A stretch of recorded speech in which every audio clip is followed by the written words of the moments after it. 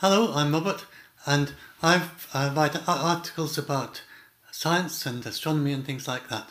And amongst them, I recently wrote some articles about asteroid impacts. And since then, I've been getting lots of worried emails and messages about people who are so scared about this Nibiru thing. And so I just want to try and explain a couple of simple ideas to explain why this idea of Nibiru, if it's got you worried, why it is just complete nonsense. You can easily see for yourself. It's very basic, simple ideas that you can see for yourself. That it is just nonsense. And you can only be worried about it if you can continue to keep changing the subject. And the people who are really scared about it, that email me, they keep changing the subject and they never settle down on one idea. If you look at just one of their ideas, then you soon find that it's nonsense. So the one I'm going to explain now, and this is the simplest one to see as nonsense, they say that Nibiru is a planet with a 3,600-year orbit, which is currently hiding behind the Sun. And it's been hiding behind the Sun for some time, at least since it was beyond Pluto. They say it was beyond Pluto and it's come in around the Sun and it's hiding behind the Sun all the time, but it's in a 3,600-year orbit. And to get from Pluto to the Sun, it has to have taken at least 10 years to get here. And they've also been talking about Nibiru since 2003, so they think it's been hiding behind the Sun for at least 10 years anyway, for that reason also. So I want to explain why it's impossible for a planet with a 3,600-year orbit to hide behind the Sun from the point of view of another planet with a 1-year orbit. It's really, really simple stuff. It's not complicated, and it should be easy for you to see. So if you can't see it, let me just show you. So, this lemon represents the Sun, this apple represents Nibiru, and this orange represents Earth.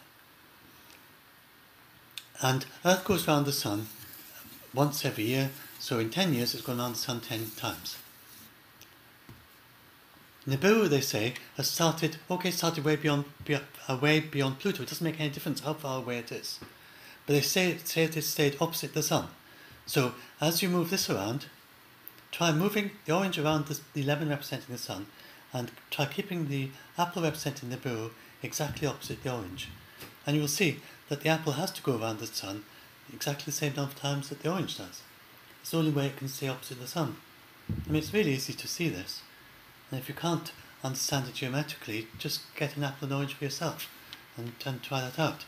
I think just about anyone can see that. And it doesn't matter how far away it is. It's still going to have to go around the Sun once a year, so it can't be in a 3,600-year orbit. So these two things, these ideas just simply don't fit together.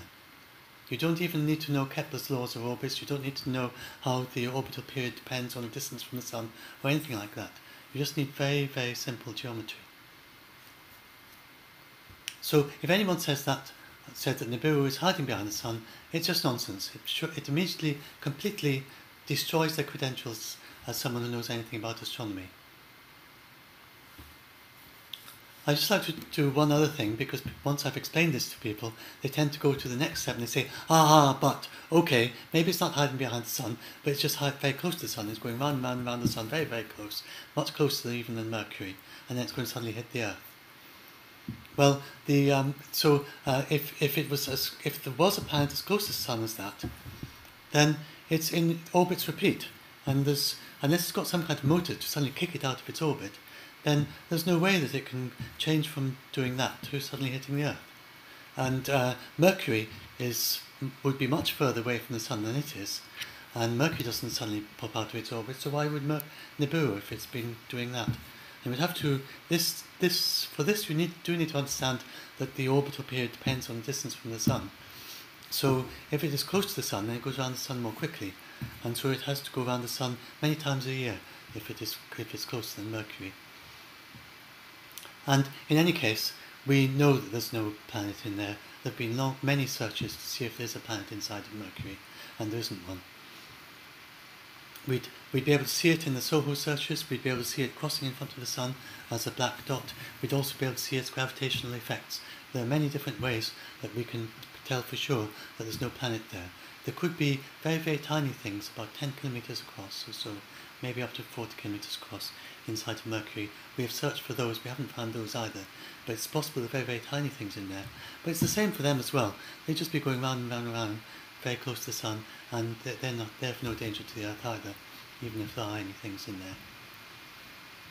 If you want to find out more about all this, do go and have a read of my article, Imaginary Bullshit Nibiru, which I know I've been told since I wrote the article that is quite a bad swear word in some parts of the States. But here in the UK, it's barely a swear word at all. It's a very ordinary word that's used often on television and things like that. So apologies for those with sensitivities who are from the States. It's a very ordinary word in the UK, and I'm quoting from Brian Cox, who is a UK astronomer, who has said that Nibiru, yes, I was just quoting what he said about Nibiru. Many people say it's nonsense. Okay, so that's it. Any questions? So, if you've got any questions about all this, do say in the comments. And I hope you enjoyed this, and I hope this at least helps some of you be a little bit less scared about Nibiru. Thanks very much.